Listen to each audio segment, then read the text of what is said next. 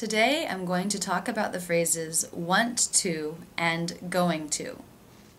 Wanna and gonna are acceptable, although casual pronunciations of these phrases.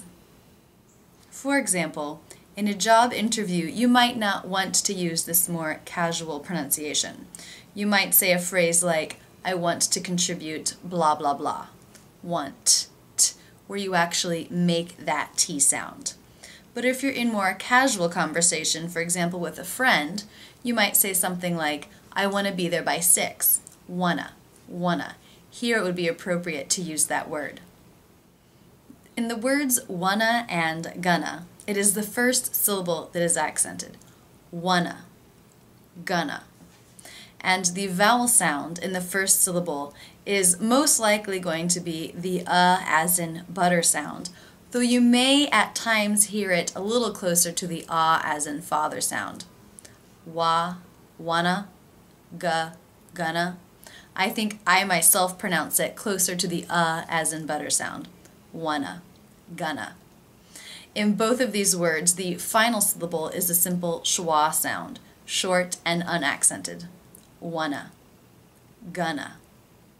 A note about wanna. Wanna is short for the words want to, not ever for the words wants to. So for example, in the phrase, I want to be there by 6, I'm replacing want to with wanna. But if we change the subject to he wants to be there by 6. Now the word is wants with the S and not want because of the different conjugation. Therefore, we cannot shorten it into wanna. He wanna be there by 6. Can't say that because wants to does not shorten into wanna. Only want to. Going to, or gonna, is used with a subject and the conjugated verb to be. I am going to be there at 6. If we're going to shorten going to into gonna, we're also going to want to shorten I am into I'm, a contraction. I'm gonna be there by 6. You are going to becomes you're gonna. He or she is going to becomes he's gonna, she's gonna. We are going to becomes we're gonna, we're gonna. They are going to becomes they're gonna, they're gonna.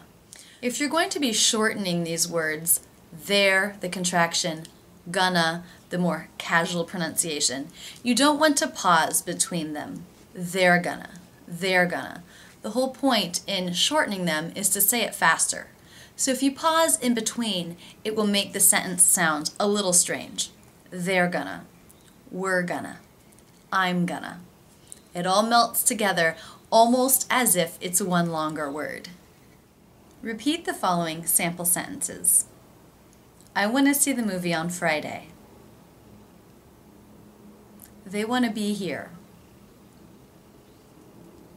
We want to get there early. I'm going to see her tomorrow.